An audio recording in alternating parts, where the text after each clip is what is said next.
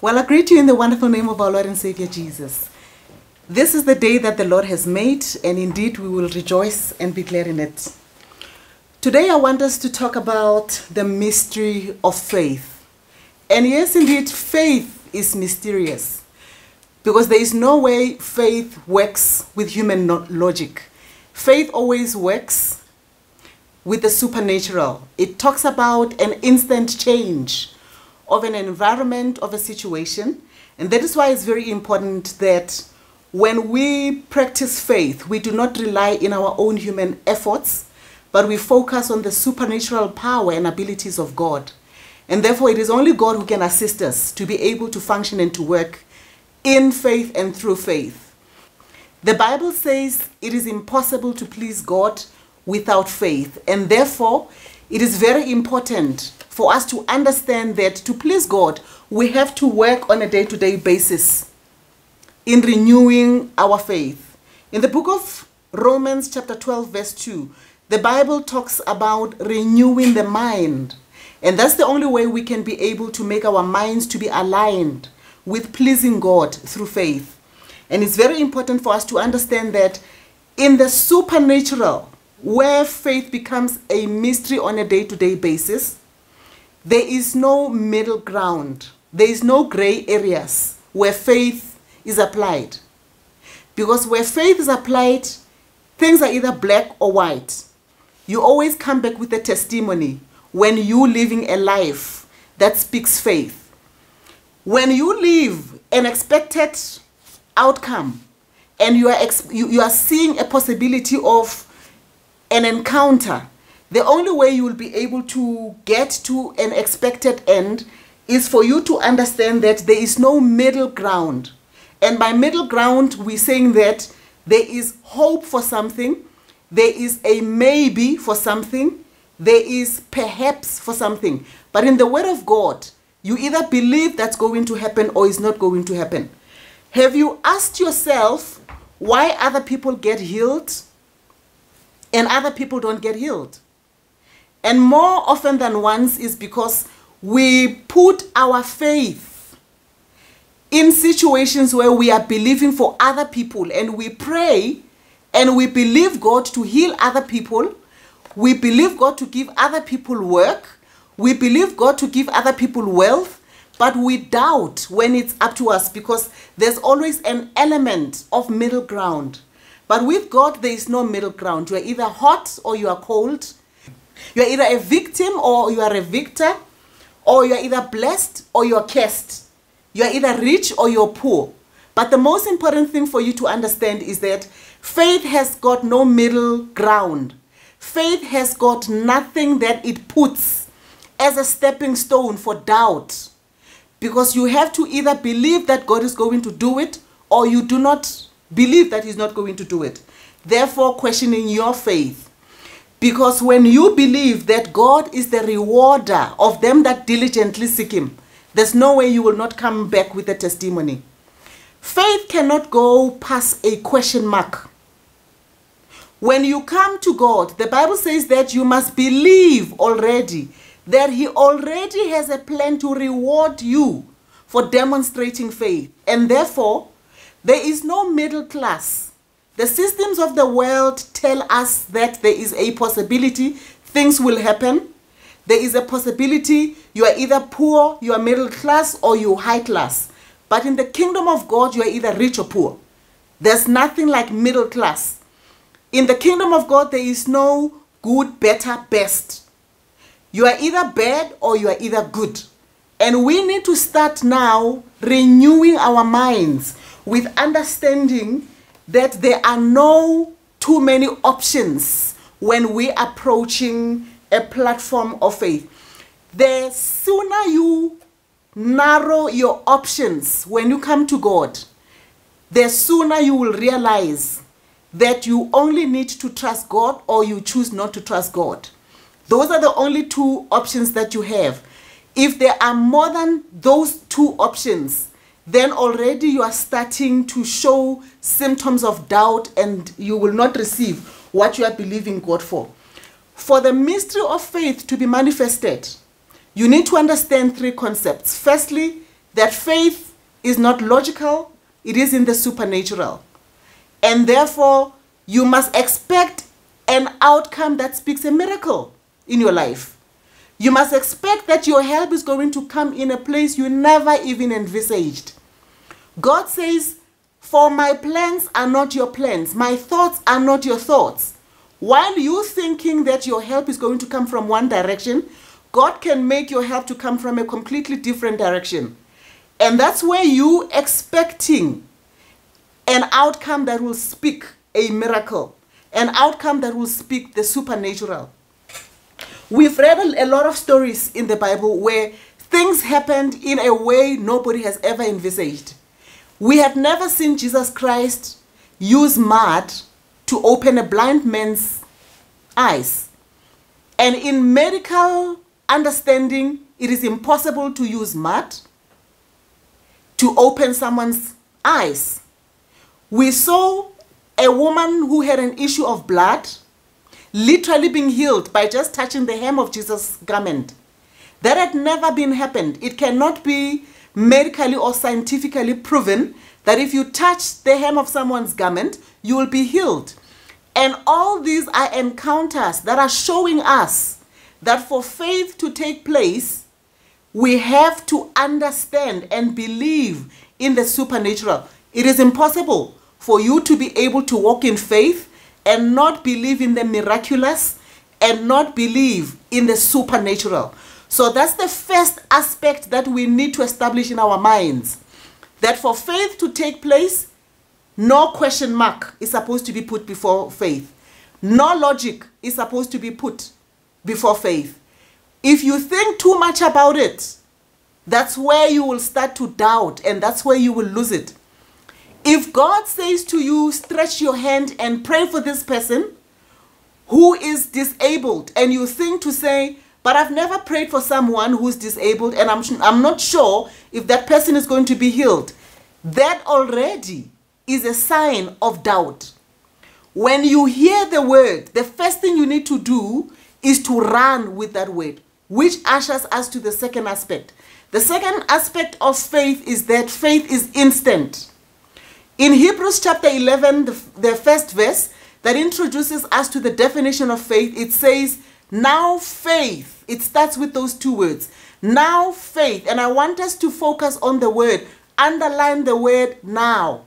Because faith is instant. Faith says things can happen without you having to think twice. So when you receive a word to say, stretch your hand and pray, in that very same moment, it's the nowness of faith. It's an instant opportunity. It's the sudden time that things can actually happen. When we pray the Lord's Prayer, we pray this prayer for instances of today. We are believing God that give us today our daily bread. And that prayer is a prayer of faith. No one can pray the Lord's Prayer without necessarily having faith. Because whether you have money or you don't have money, that prayer says that you are believing God that today is an environment for a sudden change, for you to receive in the supernatural food that you are believing God can provide for you. So faith is very much embedded in us understanding that things can happen instantly. The situation can happen instantly. Things that you have believed God to take a year can happen within a week. Things that could have taken months or years could happen instantly when you have a faith encounter. Because when the supernatural comes, it changes firstly the environment in which you are in, and suddenly it gives you an opportunity for you to access things that you could not ordinarily be able to access.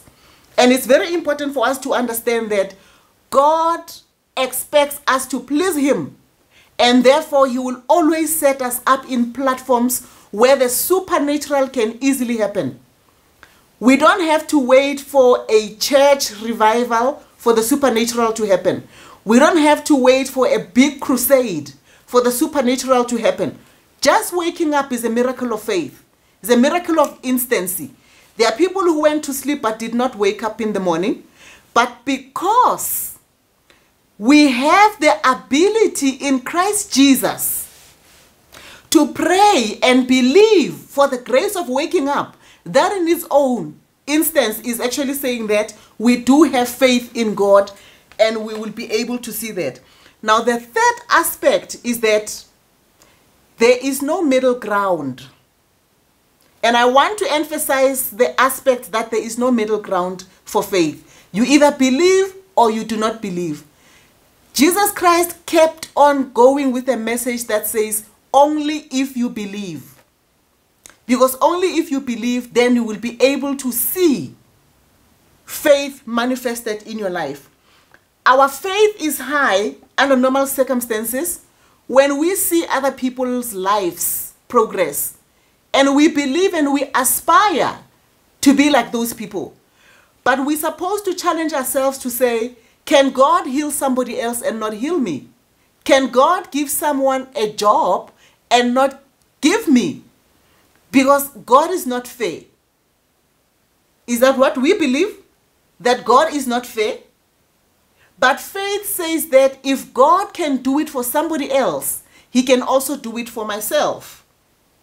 And if God can do it for somebody else, I can also pray for other people to receive it as well. When the Red Sea was parted, it was not just only believed for Moses who believed. Rather, it was not only parted for Moses who believed that the Red Sea could be parted, but it was parted for everybody who was around Moses at that time. All the children of Israel went through the passage of the Red Sea. So if a miracle can happen for one person, it can happen for everybody. Jesus Christ went about healing everyone in the towns, in the cities.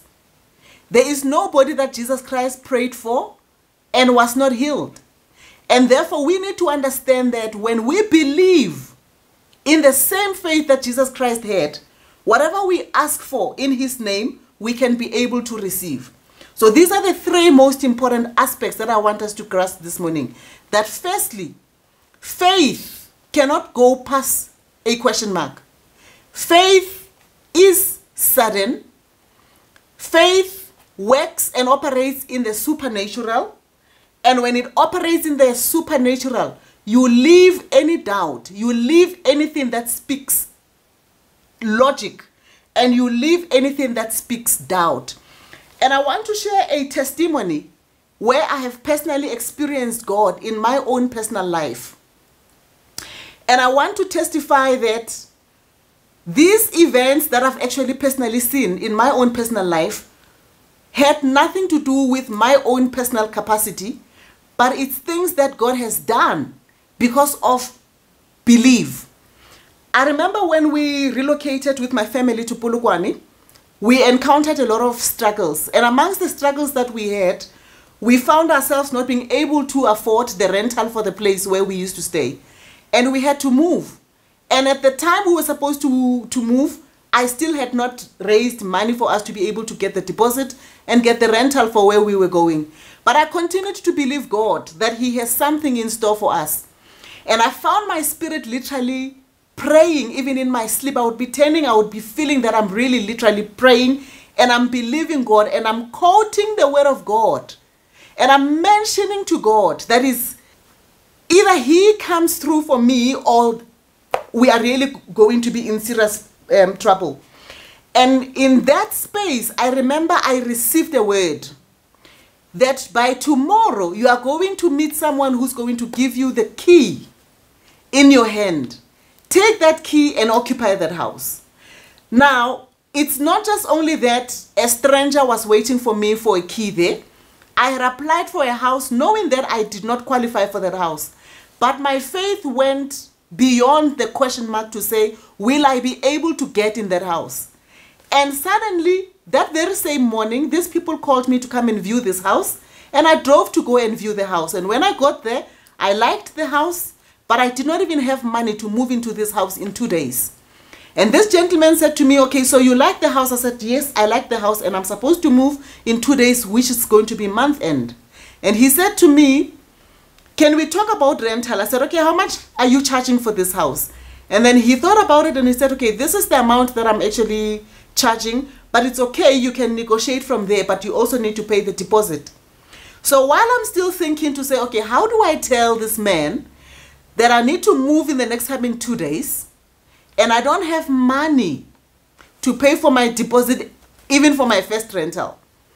He reached out to his hand, he took out the key, he literally took my hand, put it on my hand, and said to me, the house is empty. So you can use the 2 days to move in. And once you've settled in, call me and let's discuss how you're going to pay me rental. Right there, I'd received my miracle. Right there, something in the supernatural took over. Because when I put on that application, I did not put the application because of what I had in my pocket. But I believed in my heart of hearts that faith cannot walk past any doubt. That I have what God says I have. And when I believed that God is going to give us a home, He was going to give us a home. And more than often, a lot of people get stuck on the how aspect of faith. And a lot of people think that we need to help God of the process of how He's going to bring us into the manifestation of faith. God just wants us to have belief. He wants us to understand that it happens in the supernatural. And in the supernatural, we've got no control, but only God has control. And in that space, you give your all to Him to say, you have a plan when I do not have a plan. And in that space, you are saying to God, only you can give me an opportunity to prove that you are able on my behalf. And that became a convenient situation for me to prove the nowness of God. When I decided to say, I don't have money, but I'm going to view that house. I don't have money, but I'm believing God for that house. I don't have money and I don't know where is it going to come from, but I am believing that God has a plan to fund it. And we only stayed for 1 week. Somebody that had been struggling to pay me for a very long time, within that week, God had activated them to receive their seed and they were able to pay us and I was able to go and pay my rental. And that is how faith works. You don't need to know what God is doing in the background.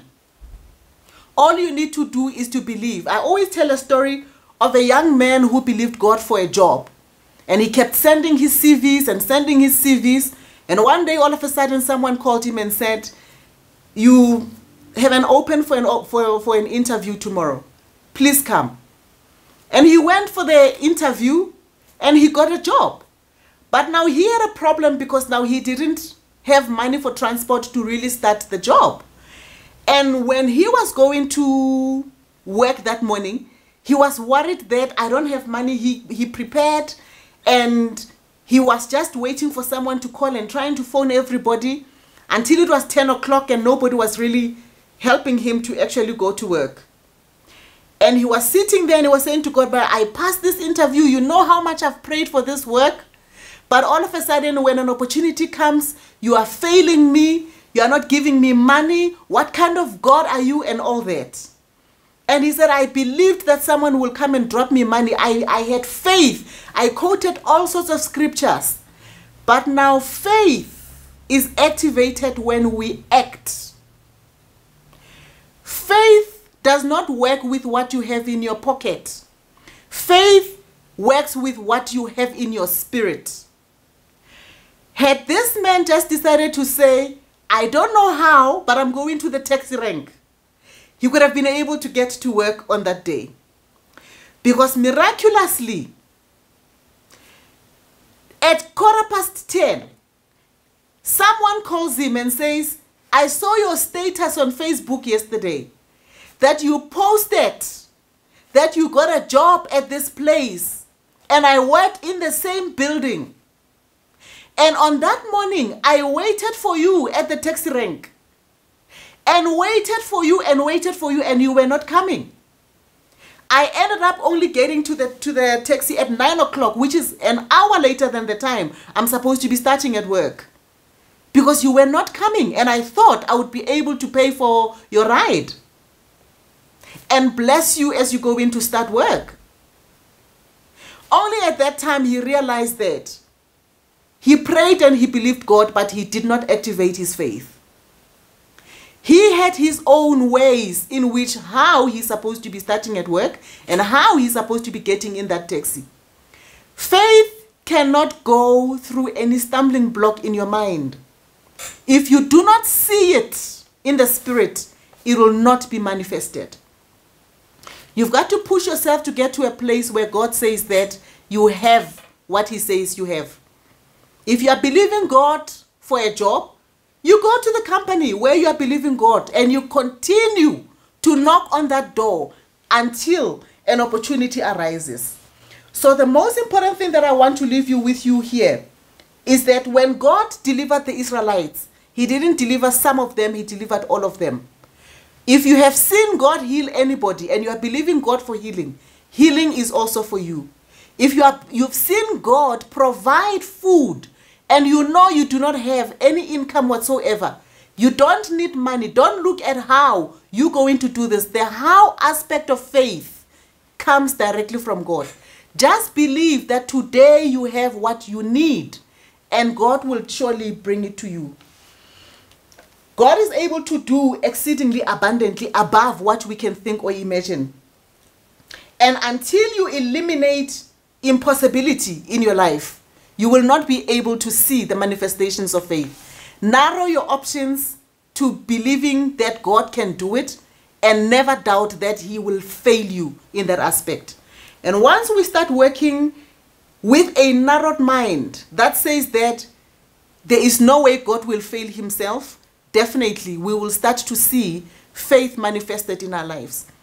Today is a good platform and a good opportunity for you to change your life. Your life has an opportunity to be changed and for you to get the things you've always believed God for. It's not dependent on God to bless you. When Christ was on the cross, he said, "It is finished." And your situation was already addressed on the cross. And I want to leave you with a thought-provoking scripture that says to you, when you call the Son of Man, in Luke chapter 8 verse 18, says, when you call the Son of Man, surely he will come speedily to avenge them that call him. But will he find faith on earth? So when we call him without any doubt, Jesus Christ will come. At any instance, call him instantly, he will come instantly. The Bible says, surely he will come. But the challenge is, will he find enough faith in your situation? Do you believe that once you have called him, he will come to your rescue? That God cannot help you with. It is dependent on you to make up your mind to choose to believe God for the things that he had said he will do for your life. A life manifesting abundance of faith is a life that has decided to choose God as the ultimate God and positioning him as the one and only God, the true God, who's got a plan to prosper. And you believe that what he has in store for you will set you apart even for years to come. God loves you. And he's got amazing plans for your life. Continue to believe that he has a plan for you. Continue to trust that whatever you are believing God for, today is the day for a great manifestation. Life on faith is a decision. Narrow your possibilities. Narrow your expectations to a point where you strongly believe that it will only take God and you are choosing to believe him, and you will quote his word until you see the manifestation of the mystery of faith. Because without faith, it is impossible to please God. God bless you.